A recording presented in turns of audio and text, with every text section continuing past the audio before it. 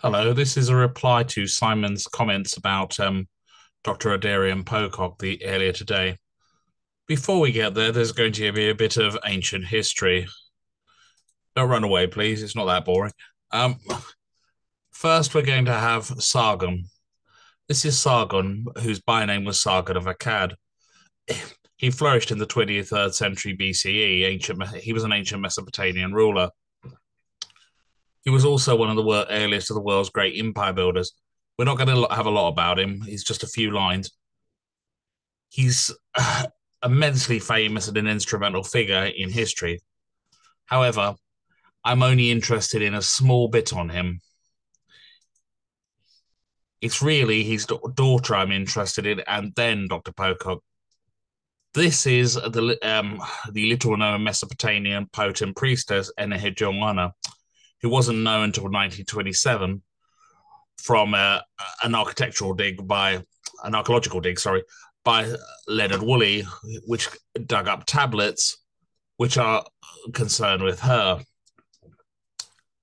Her name means ornament of heaven, and the tablets that were dug up include temple hymns and standalone poems. Now, there is some debate about whether she actually wrote these or just recited them.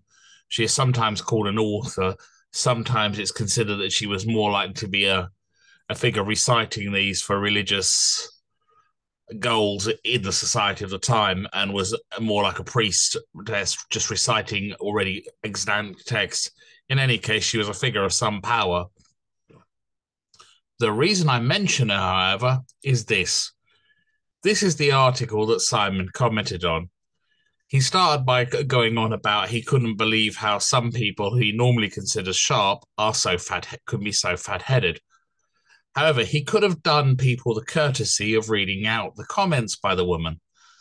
And here's what Maggie Aderin-Pocock actually has to say. And I'm going to read out the two paragraphs that are most important for this. I was giving a talk in the Scottish Parliament. She explains we meet at a photographer's studio hidden in a blink in your meet it alleyway in East London. And I mentioned Enheduanna, the first female scientist who was known as chief priestess for the moon goddess of the city of Ur in ancient Mesopotamia.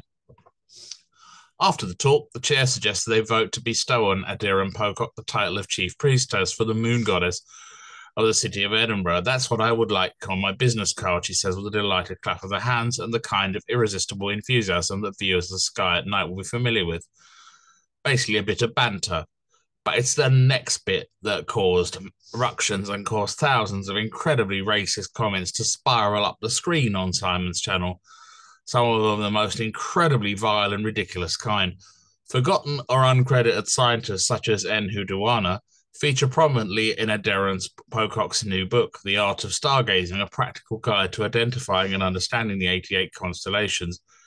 She's also keen for us to look at these familiar formations through non-Western eyes. We are accustomed to a version of the celestial map that was charted and she says, by white men in togas, but many people in cultures and civilizations outside ancient Greece and Rome have done this sort of thing of looking up and saying that, doesn't this package of stars look a bit like our dog?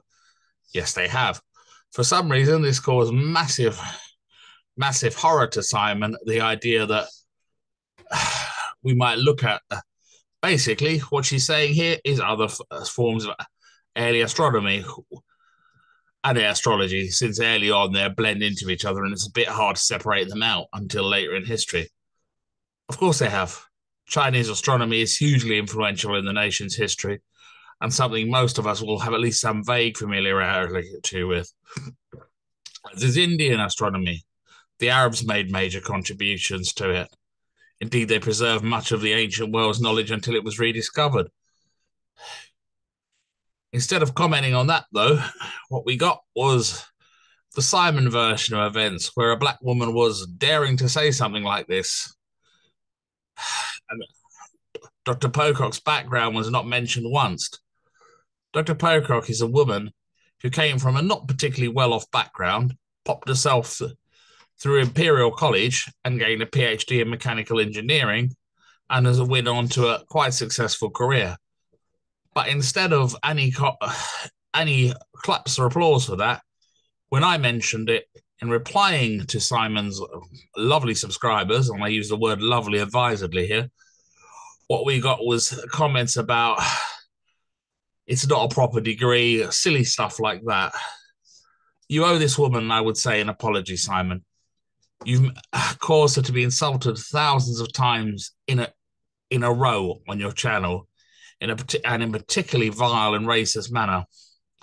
What you've done there is deeply unpleasant and deeply, deeply horrid. It's particularly terrifyingly bad when it's bad enough and hard enough for working class people to get to that level in academia. You've knocked someone down who actually tried to climb upwards, and you've punched at them. Not good, Simon. Not good at all.